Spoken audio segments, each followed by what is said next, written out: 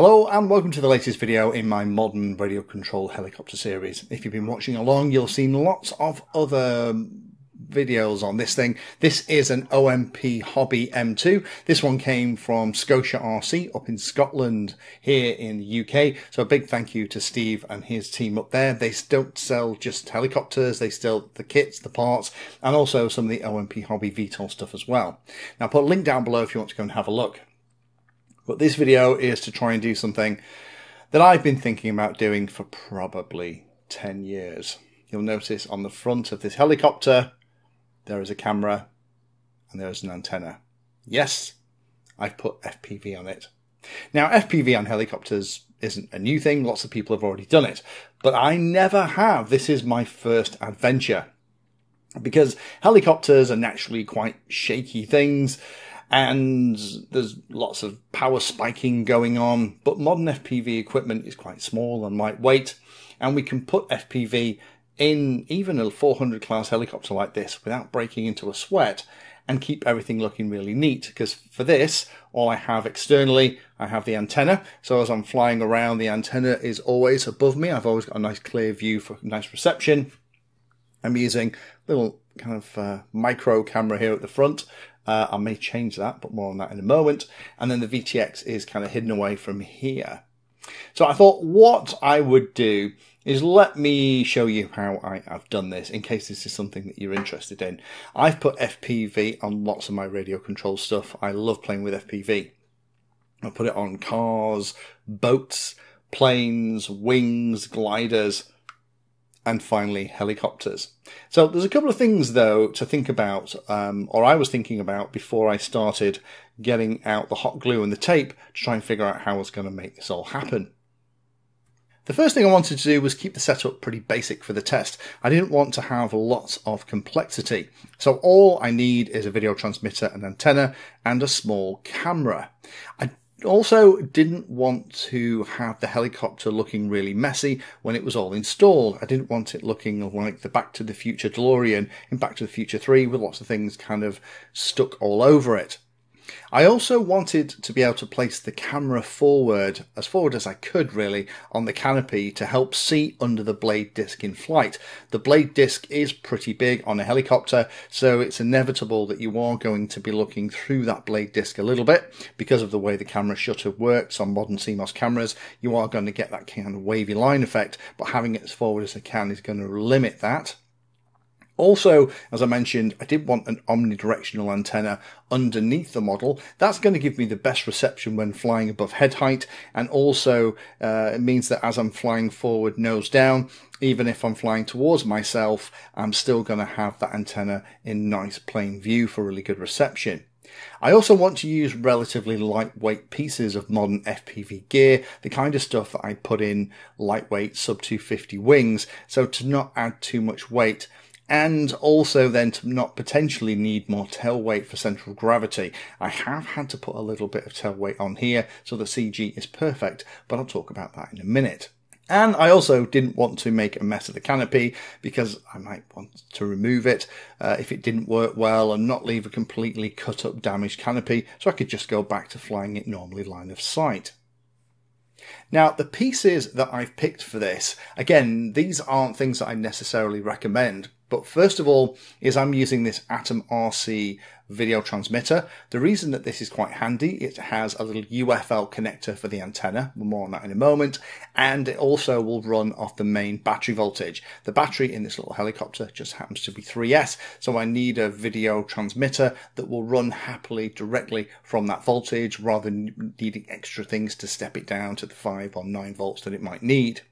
Second thing is the antenna. The antenna is one of the little Foxeer Lollipops. You can get them with the UFL connector, so I can snap it directly onto the video transmitter and route it around without having to add lots of weight with lots of big bulky SMA style connectors.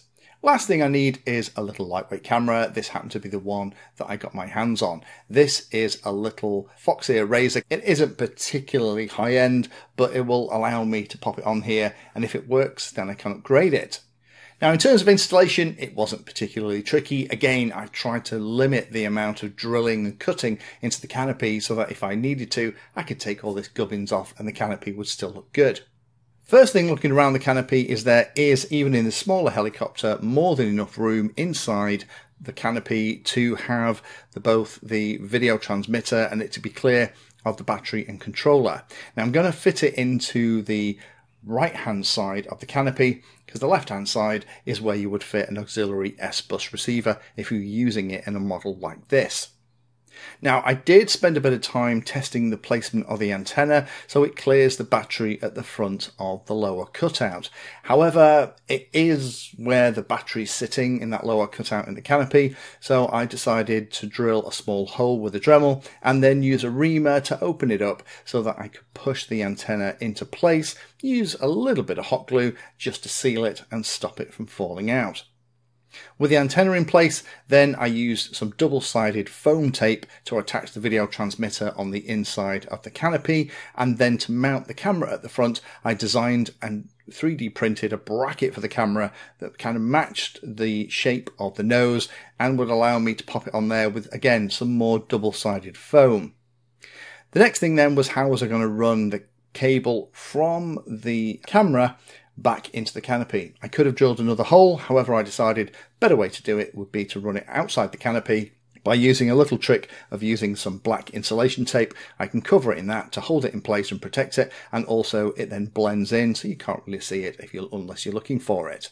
Last thing to do was then to figure out how to power everything. I'm going to use my old trick of using the balance tap for the video transmitter. So you can buy these connectors from places like eBay and lots of suppliers, and these JST style connectors for the balance tap, if you connect to the two outside pins, watch your polarity, then that will give you the battery voltage at quite a low current draw, but that's absolutely fine for what we need for this video transmitter. But that allows me then to use the other connector on the battery. Then it was just a case of putting a little bit of hot glue on the back of the connector, heat shrinking it so it's nice and safe, and then we're ready to go. Testing it on the bench, then all we had to do was to plug it in. I wasn't going to do it with it connected to the model in case the magic smoke came out. All the wiring was triple checked to make sure it was good. Plugging it in, we can see that we have an image. The only extra thing that I did do is I did add an extra 5 gram weight on the tail. The center of gravity with the FPV stuff is almost spot on, but with that 5 grams on the tail, it's absolutely perfect. So it has added about 20 grams of weight in total, but that shouldn't cause a problem with the flight characteristics, particularly if the CG is in the right place. So the big question, will it work in flight? Will I get lots of distortion for the vibration? Will the video transmitter be lots of static and breakup from all the power spikes and things that go on inside a modern heli? There's only one way to try it, and let's try it out. And this is footage from a very, very quick hop that proves that it works. Not only does it works very well. Now there is a slightly dull day. The camera itself isn't fantastic performance, but you can see the rotor disc at the top third of the image. So I think I'm going to invest in a better camera for this. Go and buy a really nice one and pop it into that bracket at the front. I'll put links down below if you want to kind of follow along with this. But join me for a future video where I'll actually take this out and give it a fly. To fly it, it's kind of going to behave like a quadcopter in acro, but it's going to look really cool. So join me in that video and hopefully we'll have fun flying FPV, proper FPV first time in a helicopter. Thank you for spending your time today watching that video. You can find me in all the usual places on social media, and if you're trying to learn about a subject, then check out the playlist. All of my videos are organized into easy to follow playlists that if you're trying to learn a topic will take you from the basics right the way through to some pretty advanced stuff.